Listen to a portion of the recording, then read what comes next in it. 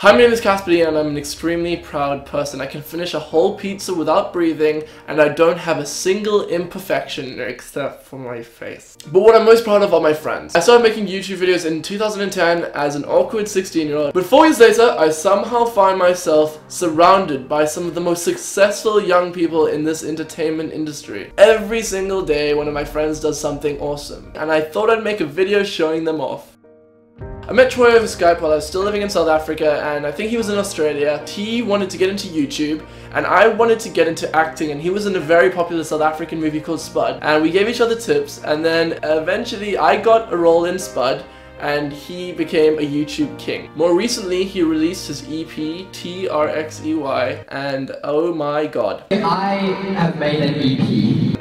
I'm so proud of you, dude. You have done so much, and I thank you for letting me be a part of your journey. I also met Jack on Skype. He took me under his wing and offered me a place to stay if I ever decided to fly out and collab with him. Somehow I convinced my parents to let me go and stay with a guy I met on the internet. He could have been a rapist. Luckily he wasn't, and it was the best decision I ever made in my life. We collabed and my YouTube channel blew up. I'm so proud of what Jack and Finn have achieved and how much effort they put into their videos. A month ago they uploaded a video called A Film for Ella, in which Jack went to surprise his girlfriend Ella in Australia, and it's probably the best video I've ever seen in my life. If anyone's made me feel more secure with what I'm doing, it's Tyler. He is as unpretentious as they come. Tyler, you make videos that make yourself and your audience happy, and this has inspired me to do the same without worrying about what others might think. It's very difficult for me to highlight one thing you did this year, Tyler, but I believe that raising over $500,000 for the Trevor Project with your audience has to be one of the most amazing things somebody could do.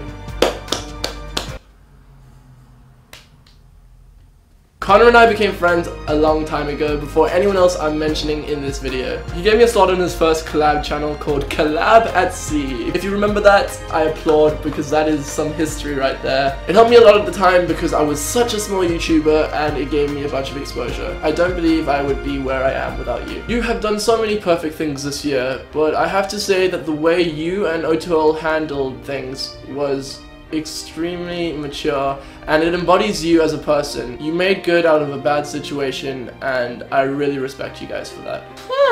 I don't know where to start with you, bro. I still remember how you came up to me while I was sitting alone in the O2 Stadium watching One Direction practice their set, how you came up to me and made me feel very welcome. Now you and your band are taking over the world and you still have the exact same character. I can't think of a nicer guy to have made it. I'm so happy to still have you as my friend, and I apologize on behalf of my more intrusive viewers about the comments that you constantly receive on your Instagram. But not once have you ever complained to me about it. And I just want to congratulate you now for getting into Bristol University. I know that was a dream of yours. The advice you have given me over these years has been tremendous. Some of the situations we've encountered together have also been hilarious. Like that time you were in the apartment and me and someone else were making noises. And we thought no one was there, but you were, and it was hilarious. Again, it's very difficult to say one thing that you've done this year, but I have a feeling that your book is going to top it all, and I cannot wait to read it and to see where it goes. Which brings me to Alfie. You are genuinely one of the funniest guys I know and are so driven. Whenever I do something important, I look at my wrist and pretend there's a band that says, what would Alfie do? Because you always seem to be doing or trying to do the right thing. I think the highlight of your year has to be the Pointless book, and I can't wait to get my hands on one of them. You were sweeter than honey, yet you still managed to be one of the most successful people in the industry. When I think of people who have their own lines of makeup, I think of scary old ladies who boss people around like Cruella de Vil, but you get your shit done by being you. It was so good to see you launch Tanya Burr Lips and Nails, and I can't wait to see what you do next. When I told you that I was going to be making a video about the amazing things my friends have done this year, you said, Caspar, please don't mention me, I haven't done anything that amazing. I replied with something like, don't worry, I'll make another joke about you, and you smiled because you don't like it when people take you too seriously. This year, your YouTube channel has blown up, not only in stats, but in video quality and popularity amongst the YouTube community itself. But for this video, I want to highlight the fact that a few months ago, you were on a roof in the rain thatching. Not that there's anything wrong with that, but now you're doing TV shows.